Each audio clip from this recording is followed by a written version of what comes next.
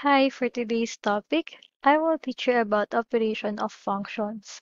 But on this video, we will focus with division. So here is the rule in dividing functions. If you have the quotient of f over g, that would be f over g of x. That is also f of x over g of x.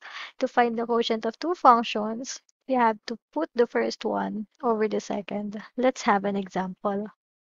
On your first example, your numerator here would be g of a since we need to find g over h of a. So we put negative 3a squared minus a on the numerator, and on the denominator it would be negative 2a minus 4. In here, we can factor out common factors. So this would be negative a outside, the common factors of negative 3a squared and negative a, including the sign. Then inside, what remain would be negative 3a squared divided by negative a, that's positive 3a. Plus, since this is negative and if we factored out negative sign, this would be plus 1 instead. On the denominator, we can factor out negative 2. So what remains inside would be a plus 2. So we can cancel out the negative sign. What remain would be a multiplied by 3a plus 1 over 2 multiplied by a plus 2. So this would be equal to, just distribute this again if you wanted to have the simplest form, but this one is accepted as an answer also. So this can be 3a squared plus a over 2a plus 4. As you can see, we just canceled out the negative sign. On your next example, your numerator would be 4x plus 2, and the denominator is x squared plus 2x. So we can factor out 2 here. Common factors of 4x plus 2 is 2. So instead, this would be 2 times 2x plus 1 over. So the common factors here would be x, and this is x plus 2. As you can see, we can no longer cancel out any common factors from them. So meaning, this is now your final answer since this is already prime. But if in case that you will have common factors, let's say we have here f of x. So let me give you another example. So let's have here for f of x is equal to 4x plus 2 and g of x is equal to 2x plus 1. Oh, let me erase that first.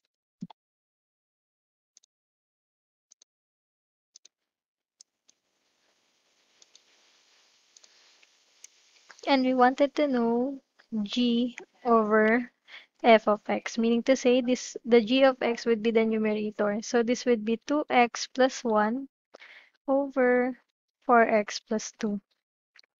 So we factor this out. So 2x plus 1 is already prime over the factors here would be 2 times 2x plus 1. As you can see, you have common factors here, which is 2x plus 1. This is one group. So what you're going to do is to cancel this out. So 2x plus 1 divided by 2x plus 1 is 1. This will not be 0. Instead, this would be 1, this would be 1. So 1 over 2 times 1, or simply 1 half. Okay, on your next example, we wanted to know f of negative 4 divided by g of negative 4, or simply f over g of negative 4. So first, we need to find out f of negative 4. So this would be negative 3 times negative 4 squared plus 3 times negative 4. So simplifying, this would be negative 3 times 16 minus 12. And that would be equal to negative 48. Yes, negative 48 minus 12. And that equals negative 60. That is for your f of negative 4. For g of negative 4, that is equal to 2 times negative 4 plus 5. So that equals negative 8 plus 5. and that is negative 3. So we wanted to know f over g of negative 4. So this will be negative 60 over negative 3. So negative divided by negative is positive. So this would be positive 20. Okay, next example. So h of 0 over g of 0. So this would be, I will just put it here so you can see that we can also solve this even not chunking. So this would be 2 times 0 minus 1 over 3 times 0 minus 5. So we cancel this out since it's 0 only. The negative over negative is positive. So this would be positive 1 over 5. If you want to chunk this out, so h of 0 is equal to 2 times 0 minus 1. G of 0 is equal to 3 times 0 minus 5. So this is simply negative 1. This is simply negative 5. So you will have the same answer. So h over g of 0 rather. So let me erase that so to avoid confusion. So h over g of 0, that would be negative 1 over negative 5. Negative over negative, that should be positive 1/5. Okay, next example. So f of 7. So let's get f of 7 first. So negative 2 times 7 minus 4. That is negative 14 minus 4 and simply negative 18. Next would be the value of g of 7. G of 7 would be 7 squared plus 3 or simply 42 plus 3 or 45.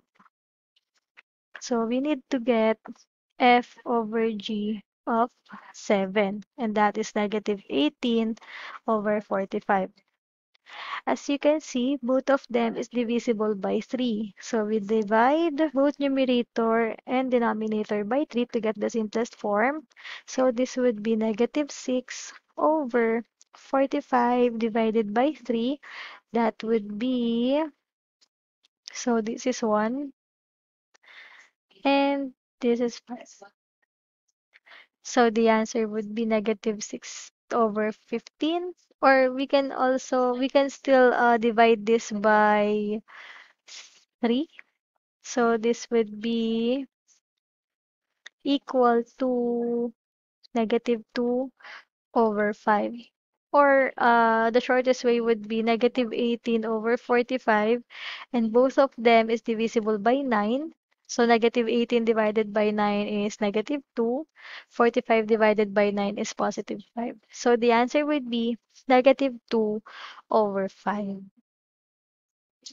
Okay, on this example, since we only need g over f of a, so g is 2a plus 5 and f is 3a plus 5. This is already prime, so this is the answer already. But if in case that, let's say that you have g of a is equal to, this is negative by the way, so negative 2a plus 5, but then your um, f of a is equal to, let's say this is 4a plus 10. So if we wanted to know f over g of a, so this would be 4a plus 10 over negative 2a plus 5. So we factor this out. We can factor out 2 here. What remains inside would be 2a plus 5 over negative 2a plus 5. This is one group. So we can cancel this out. But we have negative here. We can put it outside. So no negative there. So this would be 1. This would be 1 times negative 1. So 2 times 1 over negative 1 or simply negative 2.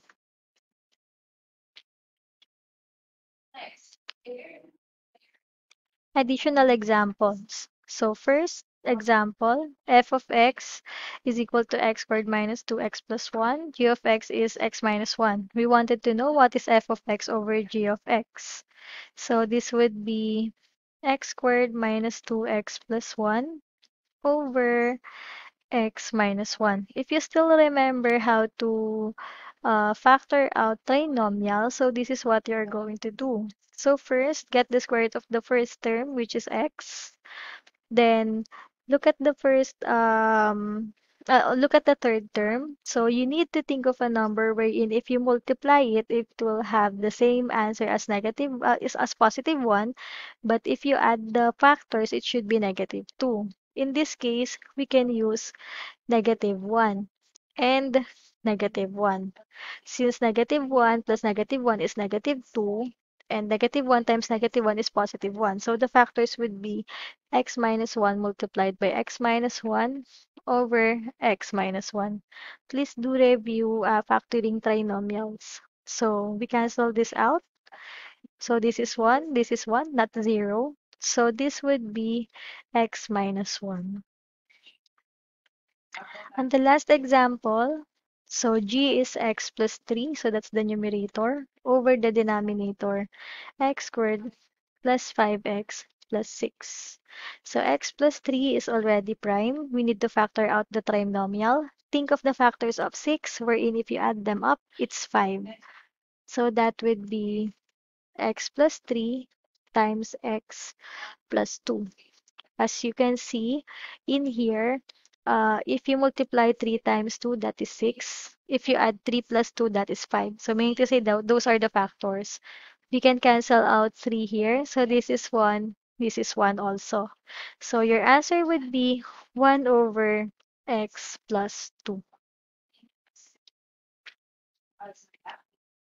So that would be all for today's topic, which is dividing functions. If you have any questions, you can leave it on the comment section. And if you want to have additional, you can also leave your suggestions on the comment box.